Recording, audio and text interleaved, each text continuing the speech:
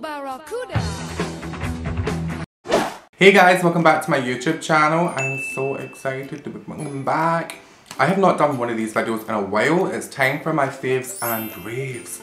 I can't remember the last time I done one actually. I think it was months ago. So I have got brand new products that I want to show you that I've been loving and using quite frequently. And then on the other hand, I do have products that I just do not like.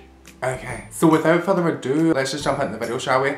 Bang! So the first product I want to talk about is a makeup product, and it is the Anastasia Beverly Hills liquid lipstick. This is in the colour Milkshake. It's so pretty. It is so moussey. Oh, it feels so good on the lips. The only thing is, I would say this is a little bit too light for me. It just doesn't go as well with my skin tone, but I make it work by putting it in the middle and highlighting. If you really do like a nude lip, this is the one to go for. It is beautiful, it is moussey. It doesn't dry down too cracky on your lips. You know how liquid lipsticks, I think most, like all of them do that, let's be honest. And I feel as though we're all sort of slowly moving away from liquid lipsticks. The whole matte thing is slowly dissolving and gloss is coming back in, which I'm not really that big a fan of, but whatever, it's makeup trends, ain't it? I am actually wearing it right now, mixed in with some of my Barry M liquid lipstick. So again, that was in the colour Milkshake, and gorgeous packaging, gorgeous product. That's all I've got to say. Next product. The next product I want to talk about is something I've been obsessing over recently. Well, not recently, it's been months now, but I do believe it's one of the best things for the skin if you really need to moisturise your skin. Oh, rose water. I am just showing you this one in particular because it's the rose water I had handy. I put another rose water in this. I actually put in the 100% natural rose water that you'll probably find on Amazon if you search rose water. It's probably the first one to pop up. I put it in this because this is a spray bottle, when the other one was just a lid that you poured out and used as a toner basically. But I love spraying it all over my face. It's just so refreshing, so moisturising, and you automatically feel as though your skin is dewy and supple. But I did get this original Botanic Australia Rosewater Face Mist from TK Maxx at one point, and I went through it like that. Rosewater has become one of my must-have skincare products. Just make sure it's natural, it's real rose water, and it's not full of shit and preservatives and stuff. We don't want that. We want 100% pure natural rose water. Oh, the difference in your skin, you just feel so youthful. I love it, and the smell is so refreshing. Since we're on the topic of rose water, I have been loving this Garnier Skin Active Rose Soothing 48-hour moisturiser. It is for dry and sensitive skin, and it is made with rose water. It is 96% natural ingredients, okay, so it's not 100%. The 4% in this is sodium hydroxide, which is a known irritant, so this may not be good for your skin. I'm just saying it's one of my faves right now because it does have rose water in it, it does have glycerin, and it does have vitamin E. So I love using this before I put on makeup because it makes my skin almost feel sticky in a way, so I know the foundation and stuff is going to stick to it. It smells lovely, it feels so moisturising on the skin, guys. The remaining 4% ensures a good preservation of the product, so they basically just have to add that in so this lasts longer. It is a vegan product and it is 100% recyclable. I think I'm just loving it because it is rose water and glycerin, to be honest. That's like two of my favourite products to use before I put on makeup. When I'm going to shove a shit ton of makeup on, like foundation, setting powder, blush, bronzer, blah blah blah, concealer, I need something that's gonna basically be a barrier before I put all that on my skin, you know? Not sponsored. Another fave of mine is something I bought recently, and it was only £4 from Revolution. It is their Mega Bronzer in the colour 02 Warm. Now you can get a cool version of this. I just decided to get warm because I am loving the whole tan look recently. The only issue I do have with this product is it is so powdery, so be careful. It is extremely pigmented though, so you only need like a dab. Don't go overboard or your face will be just orange. I've been using it going to college recently and I've had no complaints, okay? So try it out. If you don't like it, you don't like it. There's not much else I can say about it. It is a bronzer, guys. You know what bronzer does.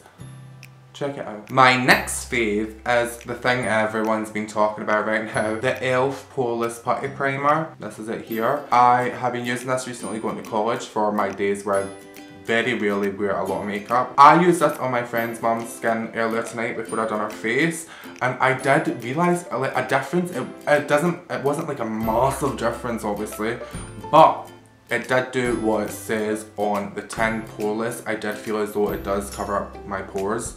I put it in certain areas. To be honest, I don't put it in certain areas, I put it fucking everywhere on my face. Because I am a man and I'm a poor motherfucker. Yeah. ELF has really stepped their game up.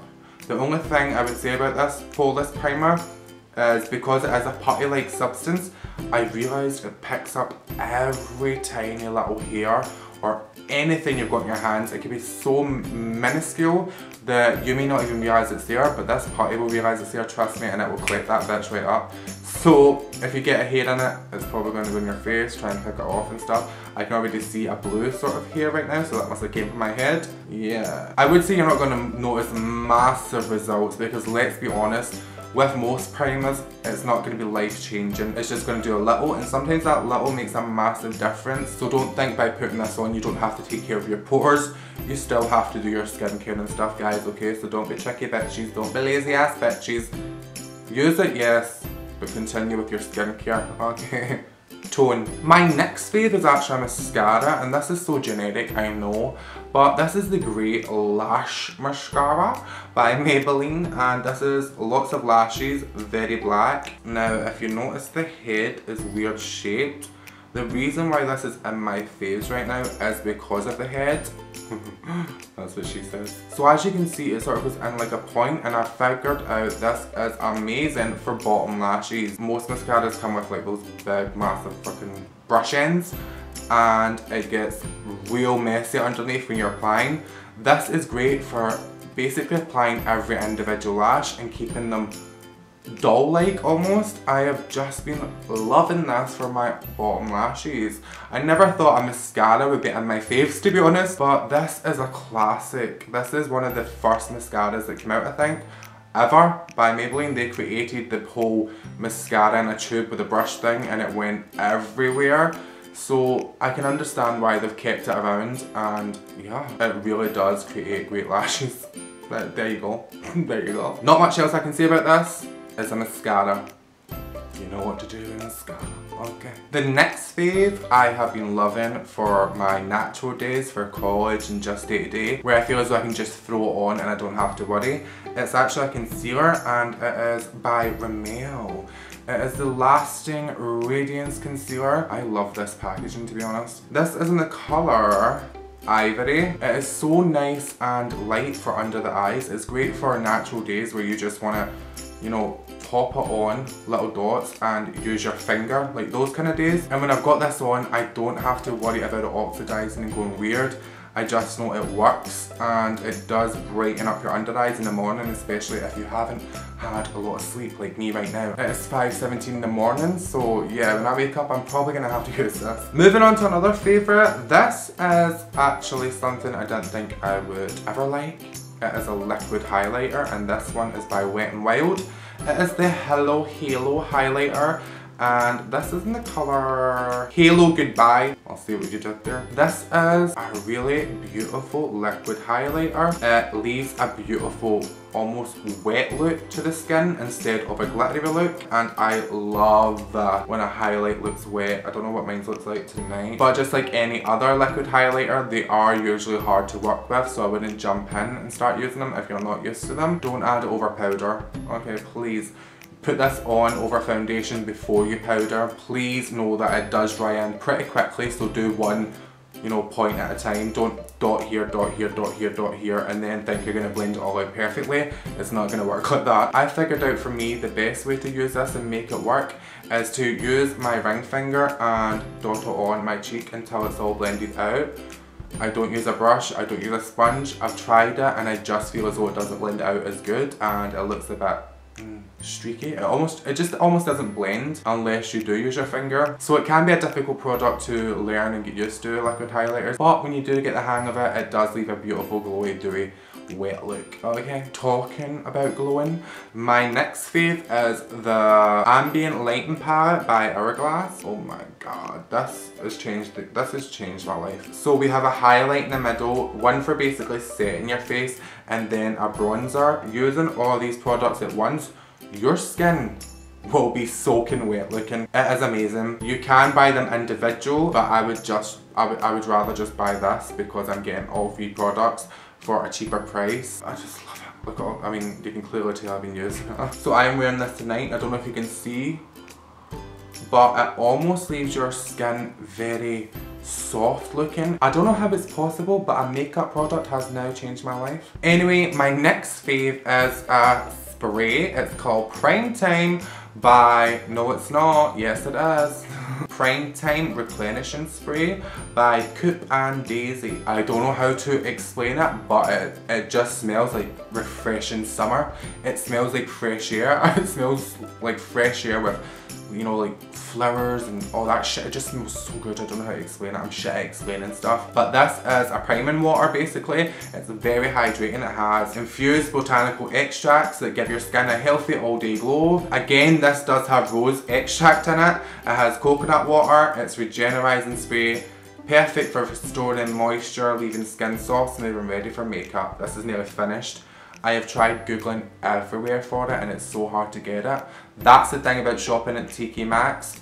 If you find something you love, it may not be there again next week, or whenever you want to top up and buy more products, it may not be there and then you're pumped. I checked online for it and it's pretty hard to find it.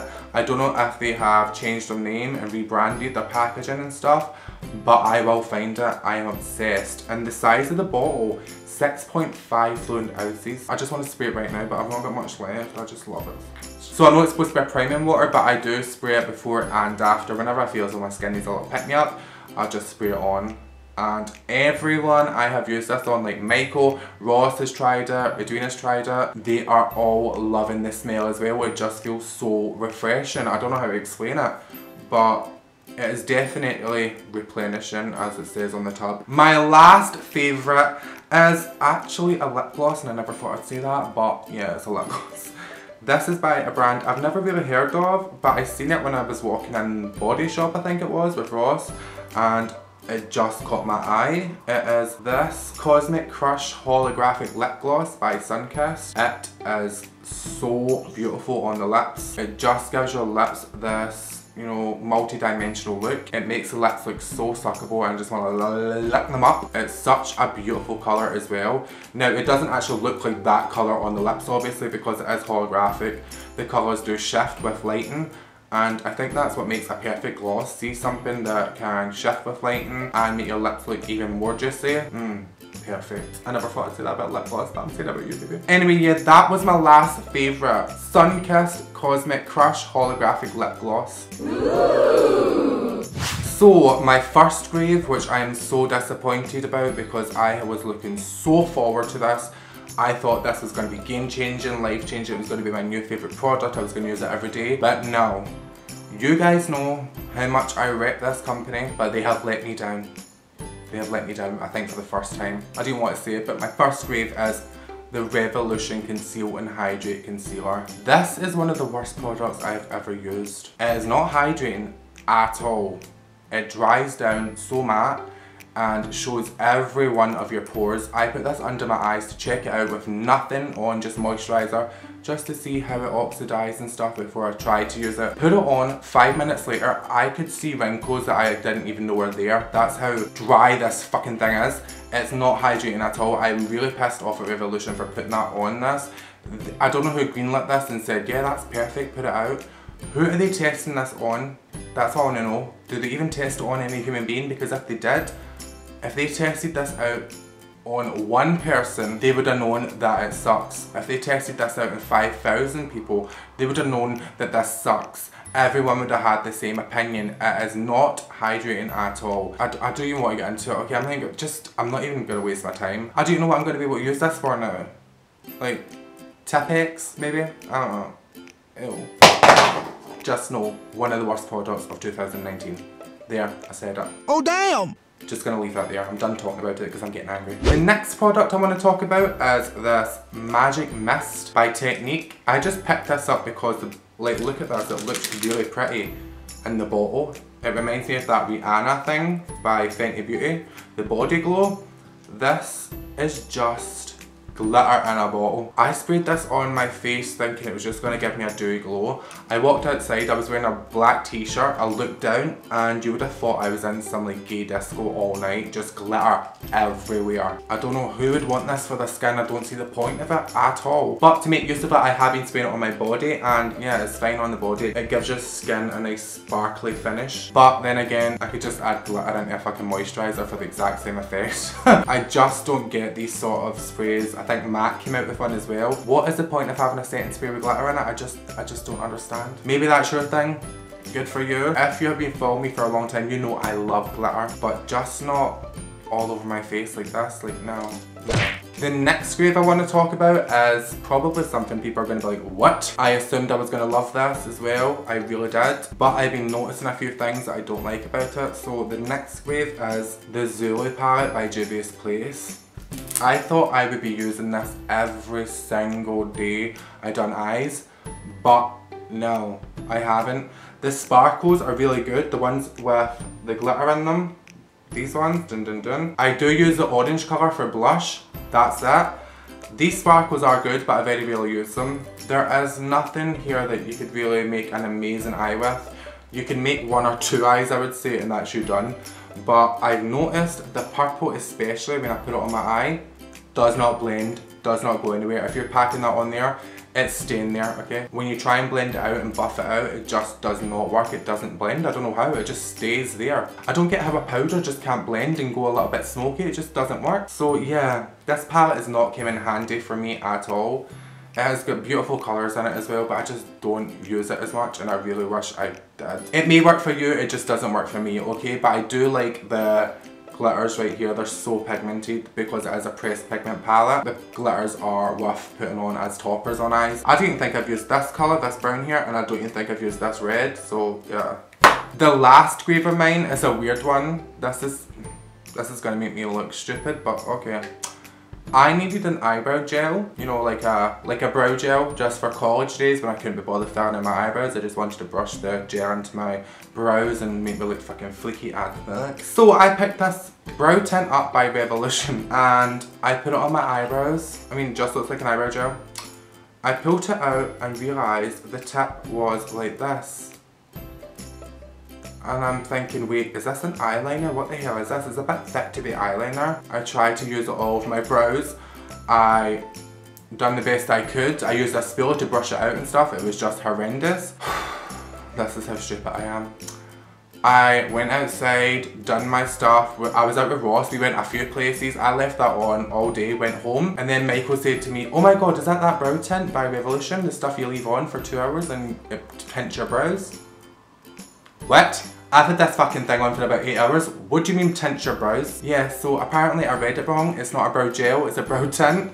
You basically paint it on your eyebrows and after 2 hours it tints any hair you have there to make it the colour you have chosen, and mine was dark brown. It's supposed to last like 3 days. I had it on for 8 hours and I still have like my blonde bits in my eyebrows, so yeah, not the best product. Sorry Revolution, that's 2 graves this time. Revolution, you better step your pussy game up, guys, because you are my favourite fucking beauty company. Anyway guys, that is my faves and graves. I hope you enjoyed that video. If you have any questions, just put them in the comments down below. Be sure to hit like if you do enjoy these type of videos, because then I can know what type of videos you guys want when I'm looking at my algorithm and stuff. I am taking into account what you guys want to see, so if you do like this type of video, please be sure to hit the like button just so I can see if I should make these videos more often or what, you know. Does that make sense? Thank you so much for watching my video, guys. I really do appreciate it. I love you big much. Be sure to hit subscribe, like, and all that other generic bullshit and start here. Again, guys, thank you so much for watching. I really do appreciate it. Ooh, Barracuda.